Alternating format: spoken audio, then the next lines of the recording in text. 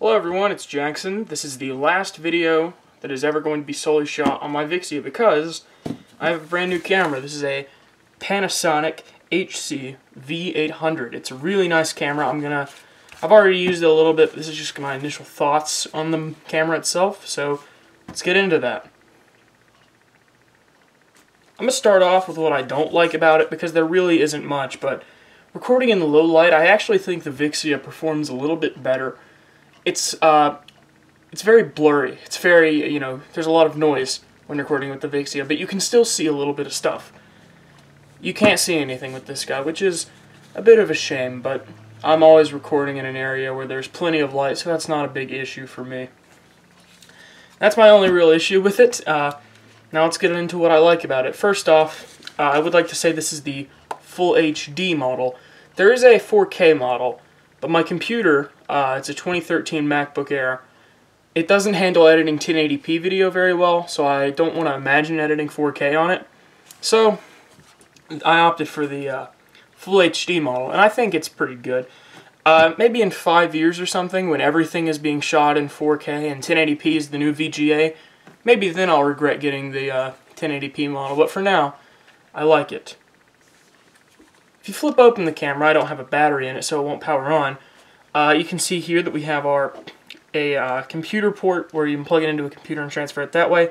You have your SD card slot. That's how I transfer stuff. I have a card reader. HDMI hookup. It's a mini HDMI. You have your Wi-Fi button. You have a dedicated HDR button. You can go to your playback settings there. You can power it on there if you choose to turn off the mode where you just flip open the screen to power it on. So looking at the back of the camera, we can see here's the recording button. That's a very convenient slot. When I'm recording, I have the zoom rocker right there, and I can have my thumb on the recorder. That's very nice, but that does get in the way, and I'll show you why in a second. But up on top, there's your microphone grill. I've tested the microphone, and I will show you the microphone quality by itself in a second, and it sounds really nice. It actually sounds better than this camera. But there's a slot here where I can attach something, whether it be a light or an external mic. I have a external mic I attached there.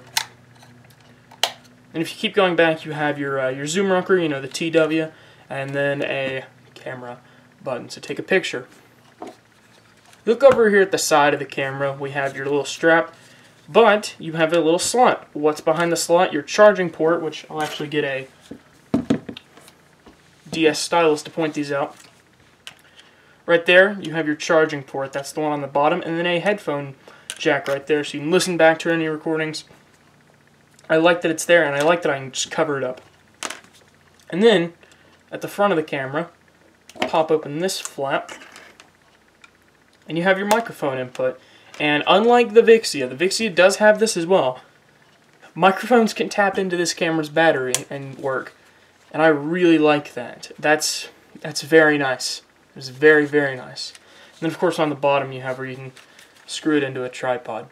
So, oh, one more thing before I put this camera over there and show you its recording quality. The battery, it's smaller than the Vixia, but the battery lasts longer. That was a big complaint I had with the Vixia. If you've seen the video where I list the problems I had with it, I'll link that up there. So the battery on this guy goes in right here. You just put it in there and then flip open, and it turns the camera on. So that's nice. Another thing I like, watch this. I close it, automatically the lens flap opens. That doesn't happen with this one. I have to manually, open and close it. Anyway, I will now switch over to recording with the Panasonic HC-V800, give you a look at the quality, and then this first one will be without any external mics hooked up, and then I'll hook up my external microphone. So let's switch over to the Panasonic. So this is now being recorded on the Panasonic. It's in the exact same spot.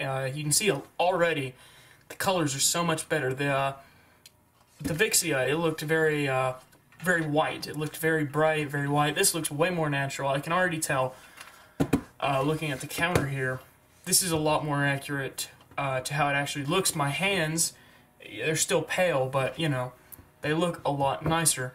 And if I'm to show you my face with this guy, you can see that everything looks a lot more natural than the Vixia. little bit dark in places, and of course I'm standing right under a light, so this might not be the most optimal lighting spot. I'm actually going to close the flip screen here. This might not be the most optimal place for lighting, but it looks way better than the Vixia. In fact, if I were to take the Vixia out right now, this is what the Vixia would look like. And as you can see, I'm looking at the flip screen here so I can see myself very white. There's smudges on the screen that aren't actually showing up. They're not actually, on the lens, but you can see them on the flip screen, and they show up on computers, which is annoying. So I might have moved the tripod around a little bit when I put the mic on, but you can get an idea of what it sounds like with the microphone on now. I think it sounds pretty good. I actually think it sounds much better than the normal mic on this, and of course it's leagues better than the Vixia. Before I get to the outro, I can finally show you up close what this guy looks like. There's the microphone. Flip it over here. There's your mic input. There's your headphones and your power cord adapter. And on top there, your zoom, photo, cord.